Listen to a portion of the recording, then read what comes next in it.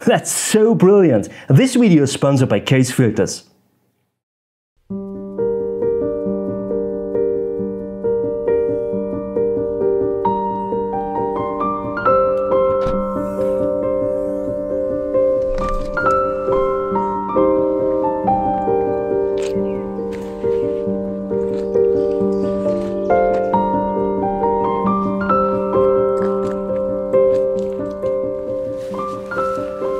Hi my friends, a very good morning. I'm so excited today.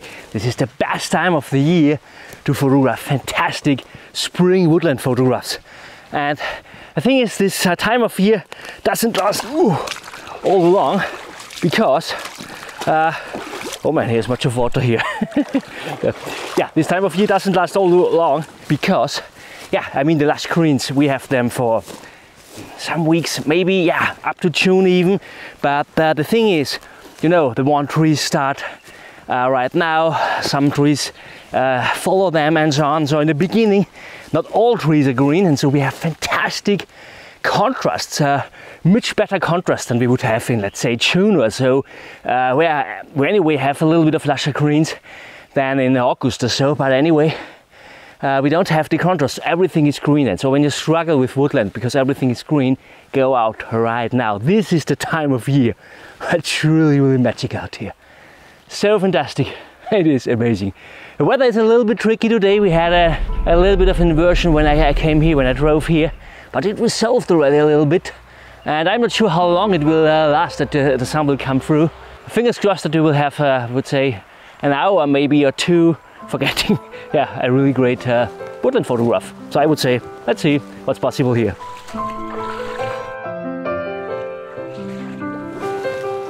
This is what I meant before when everything is green, when everything is too green, where not all many contrasts there and where. Yeah, I think it was on point in my last video. I think this is just 4 days ago or something like that when I recorded my last video. So that's really interesting. It's already further than I thought. But anyway, I hope that we will find something. I'm not prepared. It's good to prepare for woodland photography when you know already some spots where you can go, some compositions maybe. But I more and more like this kind of woodland photography, especially in woodland photography when I don't prepare anything, when I just go out and just relax and really look what looks fantastic. And when I find anything, I will take a shot. It's all relaxing, and relaxing is such an important part of landscape photography generally. I'm not sure how you think about that. Leave me a comment below. Would really be interesting. Oh man, it looks fantastic.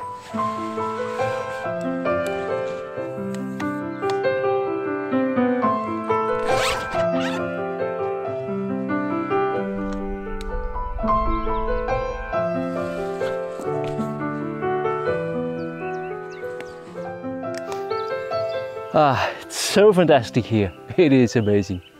And what's quite interesting here, I got attracted by this tree here because everything is green here, as I already mentioned before. But just one branch here has, yeah, red leaves. What's amazing, isn't it? I mean, it would be good now to get the close-up of that, to tell the story of this tree. I thought about that. Maybe I will anyway do it later. I don't know. I think it's better to photograph this entire scene here with all the trees back there, with this depth here, with this tree here at the right hand side to frame the image a little bit. Also that tree at the left hand side. I have this bush here in the foreground. It gets illuminated a little bit from the light, so the light comes from the side here in this case. It illuminates the foliage, and the foliage back there is a little bit more in the shadow, a little bit more light there. And this gives a really fantastic contrast. I really like that. And also the plasticity of this tree. We can't see it here now from that perspective, just from the perspective of the camera. We have this fantastic play between, yeah, you know, shadow and light, and so, and this looks really fantastic. I really like that. And I had to tweak a little bit with this composition because, yeah, we also have this fantastic conifer tree in the center of this image, of this composition, and it was quite tricky to to put it to the right place, to be honest, because you know in Woodland there's so much going on. When you want to place one element anywhere, it's like yeah, solving a Rubik's Cube or something like that, because you have to consider all the other elements, that everything works together. I decided for a center position for this conifer tree. I'm not sure if you can see that, this black dark tree back there. Between the red branch and the green branch up there. And this looks really, really fantastic. I also like this diagonal, that wood here down. That wood is always fantastic. It has so fantastic story in Woodland. It is amazing. Yeah, I didn't expect that we would get that much green already. As I already mentioned, just I think 4 days ago was my last video where you have seen me photographing the first foliage. And now everything is green already. Not everything. There were possibilities for getting a fantastic contrast. Here I found the red branch and a darker tree back there, and I would say, let's make the click.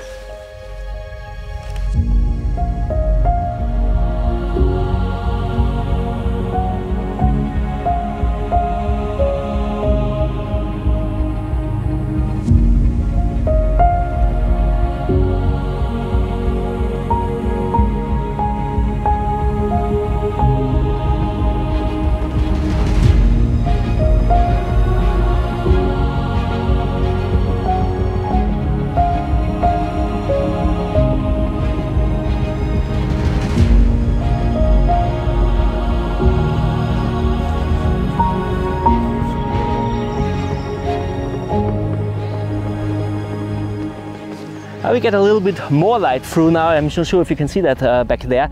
There comes a little bit more direct sunlight through, and the foliage starts amazingly to glow. And I got attracted by this scene here with these trees here at the right hand side, this stump, this tree trunk here. And yeah, I really like the play between shadow and light here in this scene. We have also the trees here at the left hand side, this big tree in the distance, and we also have a little bit of mist back there, but what looks really fantastic, what adds really to this composition, because it makes it more simple. It makes it more simple because back there is lots going on with the mountains, with snow on and so on, other trees, and so many lines. It's better to do it in that way. Yeah, I mean, when you have mist, you need mist there, for otherwise it would not work actually. And I'm just you know, before I showed that scene, I just turn around and photograph here now in that direction. We also had light before from the side, so it's always good to photograph with light from the side or with backlight. It's not good with front light. The foliage doesn't really come out. We want to pop it really fantastically out, and that's what we're going to do here now. I have a circular polarizer on also for the shot before. I'm at f16 because I need to get quite lots into focus, a really high depth of field. It's quite far back there, and I need to, I mean, it can get a little bit more soft in the distance. I don't have a problem with that, but I want to have everything sharp in the foreground, and this transition, it adds really this softness to the image, and I really like that. And I would say, as the fog is fantastically up there and also the light, let's make the click.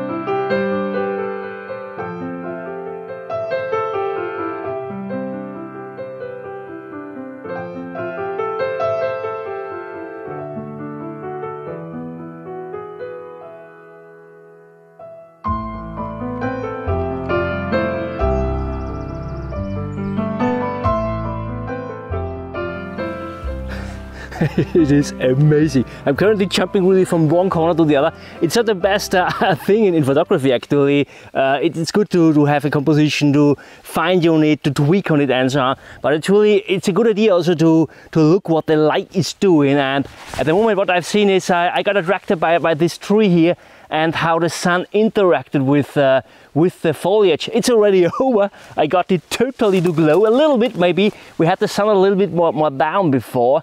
And yeah, straight behind the tree, the entire cloud up there was illuminated, and it really came through. It burned out. I don't have a biggest problem with that here, to be honest.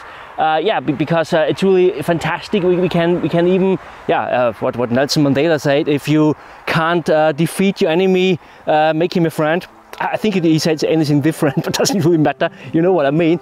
And in this case, I have this shining through here, and this looks really fantastic. It's a simple composition actually. We have this tree, we have the foliage to the left, we have the foliage to the right, and it's really fantastic.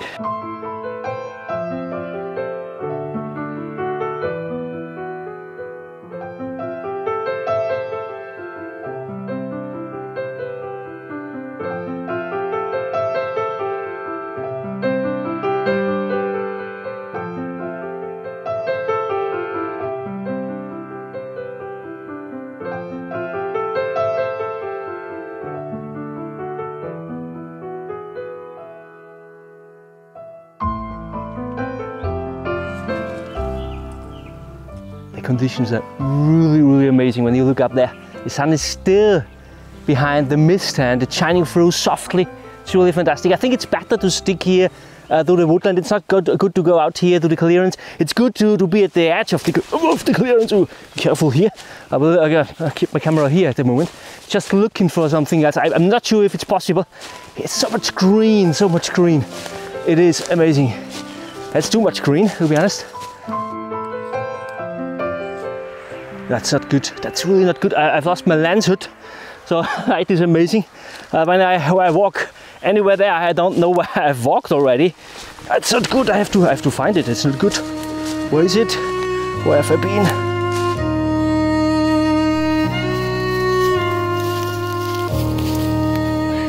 Yeah, I found it. Yeah, I had to change my batteries from a vlogging camera, and I had lots of stress, as I already mentioned, because the light is amazing. It was fantastic, it's still fantastic, but I found it now, but I lost I think 20 minutes now for finding this lens hole. But I think anyway I will go a little bit in that direction. I will let everything here, I will just go there, have a look, and when anything is there, because it's better to walk around without gear. I will yeah, put the lens hood here into my bag here now, that's safe. Maybe it's possible to find something, because again, the light is amazing. We have to photograph in that direction. Now we'll look here. I think I'm already a bit close to the mountain here right now, and here it's lots of dead wood there, and where I mean cut by humans' hands, and just bushes there, and where it doesn't look promising here, I have to say. So I think I will return there and look a little bit more in the other direction. Maybe yeah, we have a better chance there, and you know there's only one way to find out.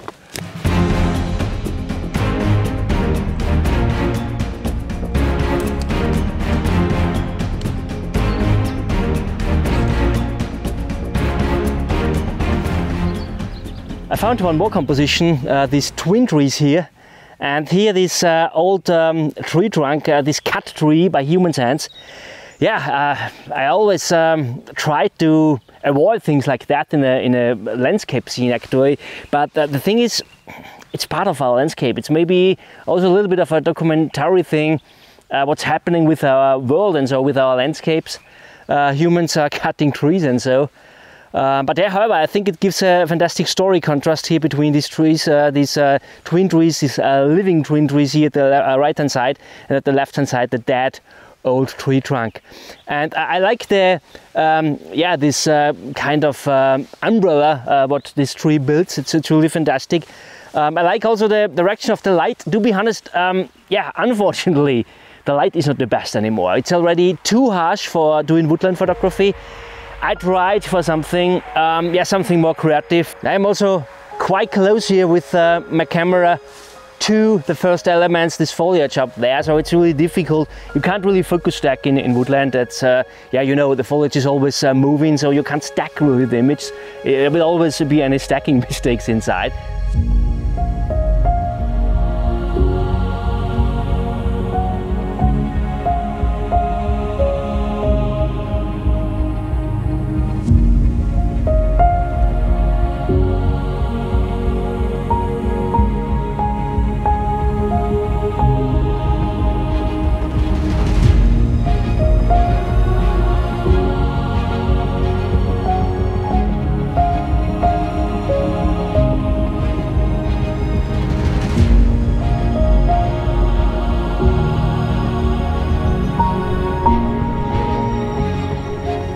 liked this day out here, although it was a little bit frantic from time to time.